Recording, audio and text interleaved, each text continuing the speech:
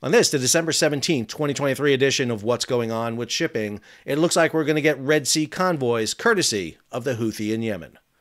Hi, I'm your host, Sal Mercogliano. So if you follow what's going on with shipping, you know we've been documenting what has happened to commercial shipping in and around the Red Sea, the Bab el-Mandeb, and the Gulf of Aden. Well, now it appears that the United States, along with its allies, will be initiating a convoy operation entitled Operation Prosperous Guardian, once again proving that U.S. Navy code names come from ChatGPT. We're going to document what this means, why is this happening, and more importantly, what role have the commercial firms played in getting this done. If you're new to the channel, hey, take a moment, subscribe to the channel and hit the bell so you'll be alerted about new videos as they come out. So convoying, not new to the U.S. We did it in World War I, World War II, but the most recent version we've done is quite a few years ago. It's at the tail end of the 1980s in what's called Operation Earnest Will. This was the end of the tanker war between Iran and Iraq in the Persian Gulf. Iran and Iraq have been targeting tankers from each side throughout that conflict. 450 tankers were hit during this conflict. But in 1987, Kuwait, fearing its tanker fleet and more importantly its loss of revenue, went to the United States and asked if they could guard and convoy out their ships. The U.S. agreed to do so only if the Kuwaitis reflagged their ships to the U.S. registry. Now we're looking at a similar situation, but also with its differences, because the U.S. is not looking at reflagging vessels, but actually escorting ships that are not of the U.S. registry, and we're going to discuss that in some detail. So the information of this comes out from G-Captain, Pentagon to launch Operation Prosperity Guardian to reopen the Red Sea passage. This is a story from John Conrad. The word is coming out that Secretary of Defense Lloyd Austin, which is on a Mideast junket, he's heading to Israel among many other countries, will announce this initiative on Monday. This is following a series of attacks against ships and an untold number of drones, UAVs, and missiles that have been shot down by the United States. What's interesting about this is what John has to say here in the second and third paragraph.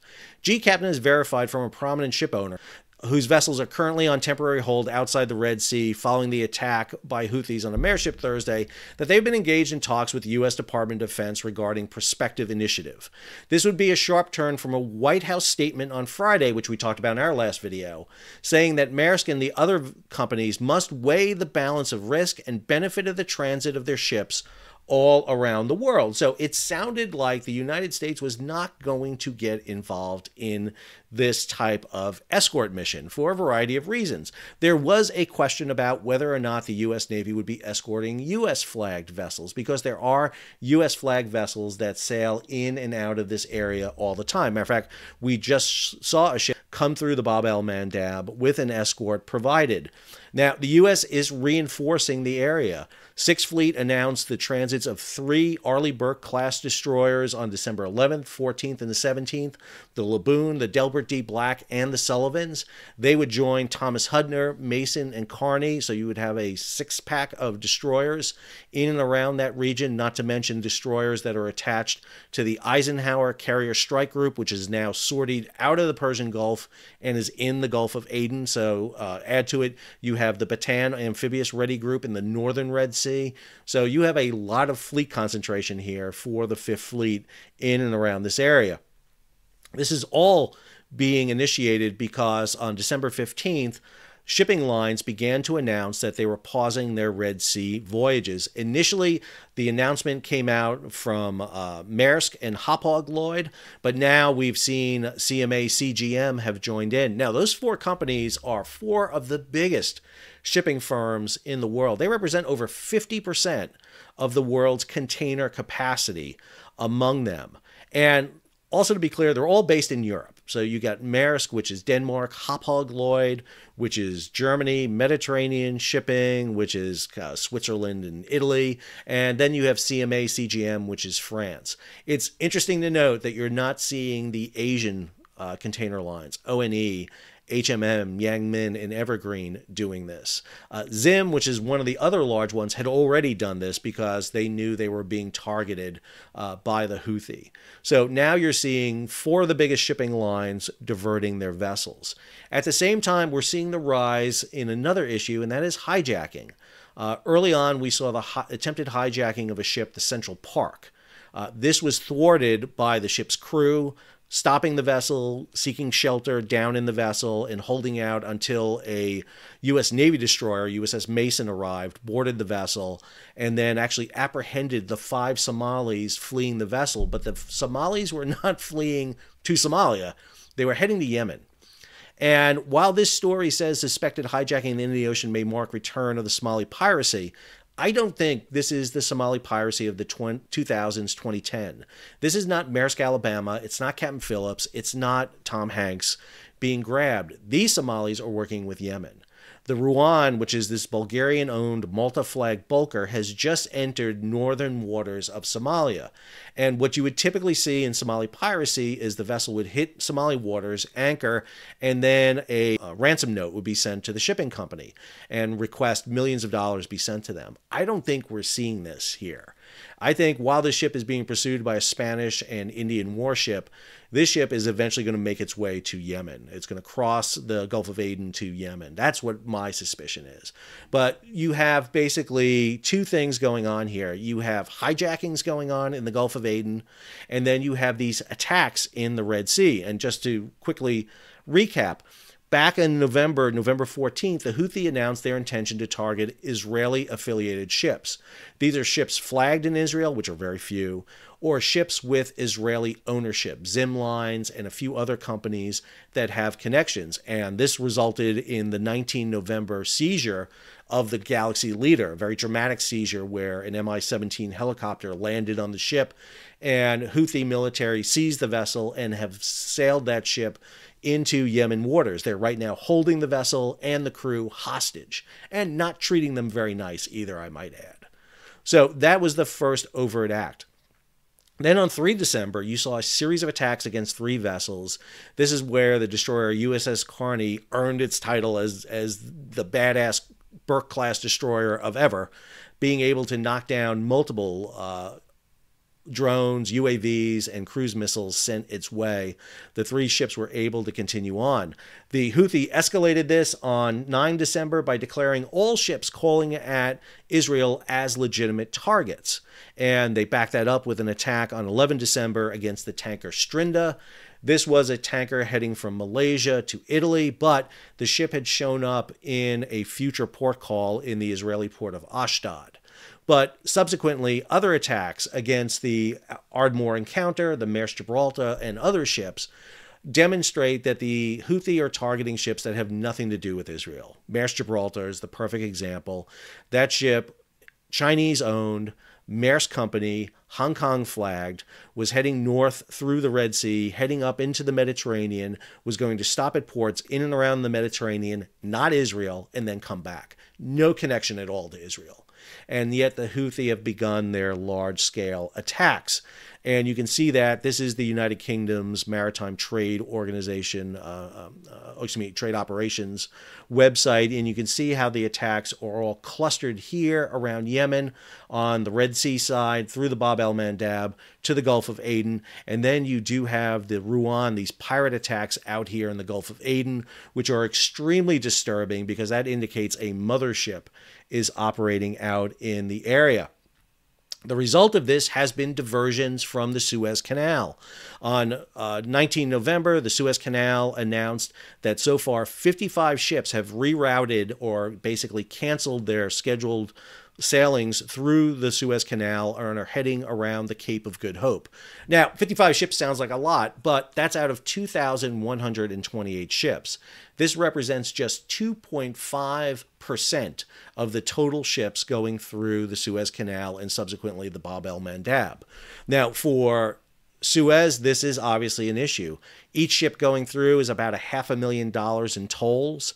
That represents about $27.5 million that the Egyptians are losing at this point. Understand that the Suez Canal generates billions of dollars for Egypt. They usually have anywhere between 55 to 90 ships a day go through the Suez Canal.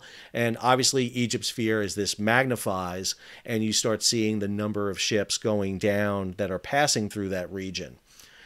Going around the Cape of Good Hope is not the best solution. Let's be clear about this. You're talking about adding 3,500 miles to a voyage from Singapore to Rotterdam. That is anywhere from 7 to 14 days, depending on ship speeds. It's more voyage if you have to go back into the Mediterranean through the Straits of Gibraltar. But the issue here isn't just the loss of the Suez Canal toll and the added fuel you're paying, but it's time. This is now throwing off schedules of deliveries. Cargo is booked to arrive at a port at a certain time. You get a berth. You have trucks and drayage and trains set up to move the cargo. Some of this cargo is getting transshipped to other ships. This is going to cause a kind of butterfly effect down the entire supply chain. Heading around the southern tip of South Africa, the Cape of Good Hope, it's summertime, so situation is good. We've got months until the weather turns bad. But if you've been following what's going on with shipping, you would know that South Africa is suffering a lot of issues right now. They've got port congestion. They had port strikes. There are issues down in that area. And while most ships will just sail past the area, some ships will have to stop to refuel. Other ships may want to stop to reload their cargo that's going to places like the United States, for example. A lot of cargo that's going on this east-west route between Europe and Asia gets transloaded in the big ports at Algeciras, at Rotterdam, at Felixstowe, over to the United States. They may want to do some transloading down in Durban in South Africa, but again, you're limited down there in the facilities you have.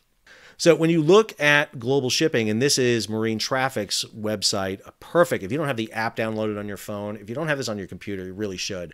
It is a great site. I cleaned this up to just show cargo ships and tankers. Cargo ships are in green, red are tankers.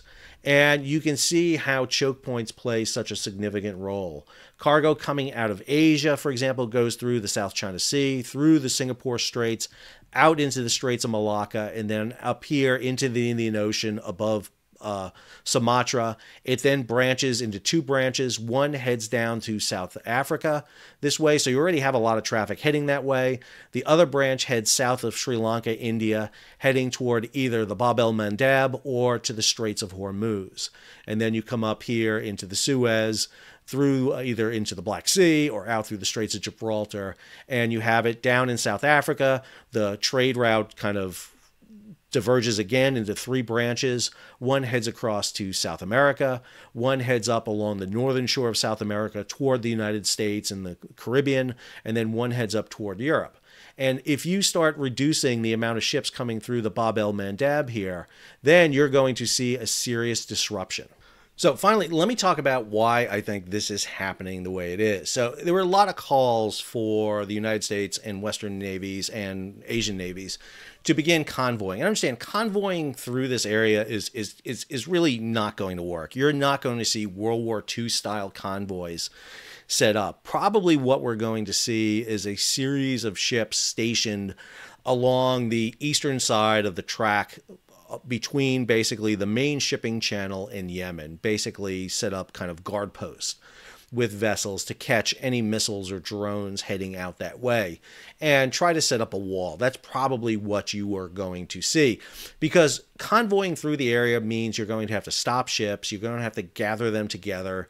You're going to have to go at the speed of the slowest ship in the convoy. It's going to take a lot of vessels to do that. Because of the size of Yemen and the coast involved, you're probably just going to see these kind of gatekeepers set up and provide this kind of shield to protect them, which is going to mean you're going to need a lot of ships to do that, because you're going to have to replace vessels as vessels expend ammunition and run down on it. They're going to have to run the Djibouti to go replenish themselves. You're going to have to refuel them. You're just going to need a lot of vessels to kind of do this. But the issue I want to get to is not really the tactics of this, because we're going to see what exactly the tactics are going to be when they announce this. I want to talk about the motivation for it. So this story from G Captain John Conrad, I talked about it in yesterday's video. EU shipping and U.S. naval leaders are strained despite NATO budget boost. The companies that are doing this, I think, are leveraging the Western navies and the U.S. to make this happen. And particularly, I want to focus on one aspect of this. Now, understand, shipping companies right now, the container shipping companies, because that's who's doing this right now, are facing a twofold problem. Number one, Their prospect for 2024 is not good. This is Zentia, which is an analytics group that does shipping, put this out, forecasts a stormy 2024 as shipping lines set sight on freight rate increases. So basically the ocean shipping carriers, and those four I talked about are right in the midst of this, all have basically overproduced ships. So they've got brand new tonnage coming on. That means they're going to have overcapacity. They have too much shipping. Secondly, freight rates have absolutely fallen to the bottom level. We've seen them just absolutely collapse. And that's because, again, we're coming off the peaks of the global supply chain crisis. And that means profits for companies like Maersk, MSC, Hapag-Lloyd, and CMA CGM are all down at this time. Now, what we saw on Friday was stocks for all these companies, along with many other companies, shipping companies, went through the roof. I mean, it just boosted. Why is that? Because if you got to go around the Cape of Good Hope, you're going to need more ships. It's going to cost more because of fuel and delays, which means that cost is going to be translated to higher freight rates. So this is a win-win for the ocean shipping carriers. And, you know, some very smart people were talking about this. Greg Miller at FreightWaves, Fernley had an article, there's an article in TradeWinds quoting this from Fernley. G Captain was talking about this. So a lot of the maritime sites were looking at this. However, one of the issues that kept coming up here was that there were U.S. flagged vessels that kept going through it, including of some of these ocean carriers. So, for example, this is marine traffic, but I pulled out just U.S. flagged vessels that are in and around the area. And so, for example, one of the vessels here is Alliance Fairfax. Over here, you'll see the Alliance Fairfax had just come through the Bab el-Mandeb and is heading up into the area of the Persian Gulf.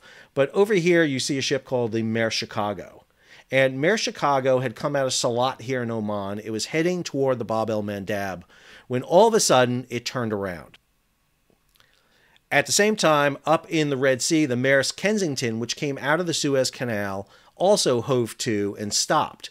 Now, other Maersk ships are heading the way to the Bab el-Mandeb. You have Maersk Sentosa heading that way. You have Maersk Durban, Maersk Kinloss, Maersk Saratoga. They're all coming out. These are ships of what is called the Maritime Security Program. So this is a fleet created back in 1996. One of the things that came out of the first Persian Gulf War was the realization that we really need a U.S. merchant marine to provide sustainment. And so one of the programs that was allowed to fail was something called operational differential subsidies. And so the Maritime Security Program was that. Basically, they set up the system where the U.S. government would pay a operator to keep their ship in the U.S. flag on essential trade routes. And initially, one of the companies that got it was a company called Sealand. Sealand was the company that really originated containerized shipping. U.S. company founded by Malcolm McLean. But subsequently, that company got bought up by Maersk. But Sealand had some of those initial contracts under the Maritime Security Program. And when Maersk bought Sealand, there was issues about whether or not Maersk could keep those contracts.